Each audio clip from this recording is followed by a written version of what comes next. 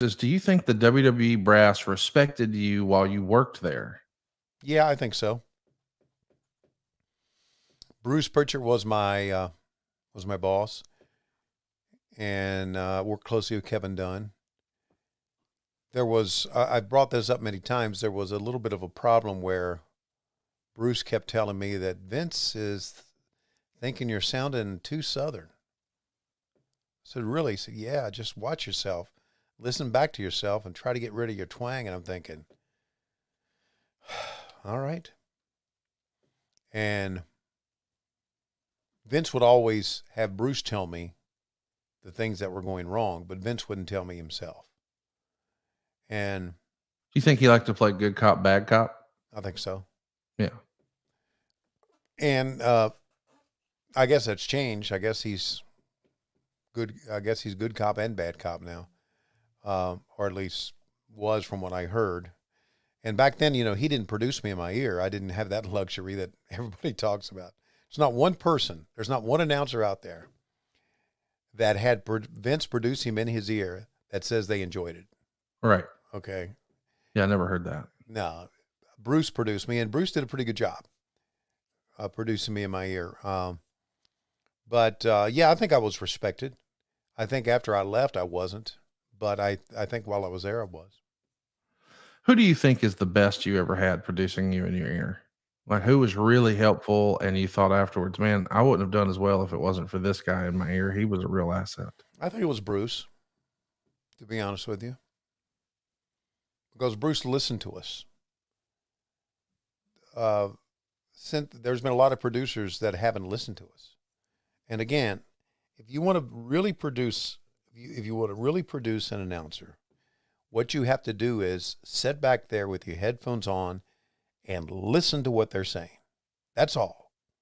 Just listen to them. Don't do anything else because you might miss something. And listen to them. And I think Bruce was probably the best producer I had doing that. I know I'm being silly when I ask you this, but I'm trying to understand. When you say listen to them, you mean as opposed to trying to multitask and do other things, or trying to watch the monitor? Yes. Trying to multitask. I mean, if somebody comes up and talks to you, you shouldn't talk to anybody. Yes. And there's so many distractions in the back of the gorilla position. I always thought that whoever is producing the announcers should not be at the gorilla position because there's so much shit going on there. My God, is there ever? That person should be sequestered somewhere else. Right. That makes sense. Watch the monitor, watch what they're watching, know the storyline, and talk to the announcers. And not necessarily talk to the announcers while they're announcing. Talk to them during a commercial break. Right.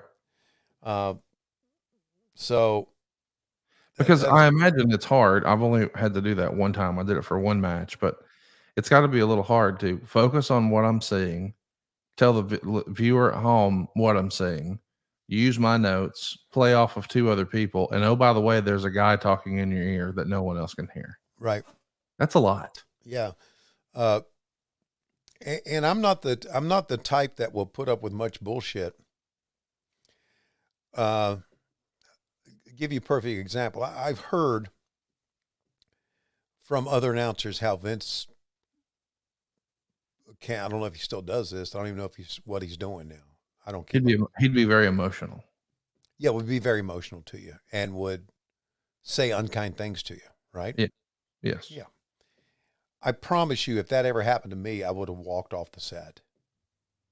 I would have put my headset down. I would have walked in the back. I would have gotten an Uber and left the building and probably been fired, and I didn't give a shit. You cannot do your job if you're told how shitty you are while you're doing your job. You can't do it. It's impossible to do it. At least it's impossible for me to do it. To get motivated, to be given positive reinforcement, I can do. But to be given like, oh, you fucked up, buddy. You really fucked us up there. Now I'm thinking about how much I fucked up instead of doing my job. I would have put my headset down and walked off. I almost walked off the set at MLW one time. Wow. And it wasn't. I wasn't going to walk off the set and leave, but Court Bauer screamed at us one time for saying something, and I'm not so sure if I said it or Rich Bikini said it. And I remember him screaming at us. I remember thinking, I'm going to go to the truck and tell him never to fucking scream at me like that again. I'm fucking leaving. But I calmed down and went ahead and did the program. But I remember thinking, if he comes back and says something else, I'm going to get that motherfucker. Because I was in a fighting mood that night, buddy. Isn't it funny too? Like I like you and I like Court, and it's just funny to me to know that these are two guys who, in a normal circumstance, would never even so much as raise their voice. But Right. this crazy pressure of television and talent and storylines and juggling and cameras, and the costs are ticking every second. It just makes people crazy. Yeah. And that's not the way they would normally behave, but that pressure just gets to people and it spills over. And I can remember what it was. Either Rich or I think maybe I said it. There was this wrestler who was trained by Curtis Thompson. Okay. Okay. It was Curtis Thompson, right?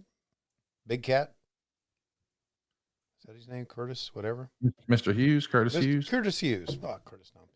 Curtis Hughes. Big Cat Curtis Hughes. And we said he was trained by Curtis Hughes, and Court screamed, "Don't ever mention Curtis Hughes' name ever on the air again while I'm running this place. Do you understand me?" And he went on and on and on. I'm thinking, motherfucker, raise your voice one more time and I'm coming in the fucking truck. Because it was a part-time job, right?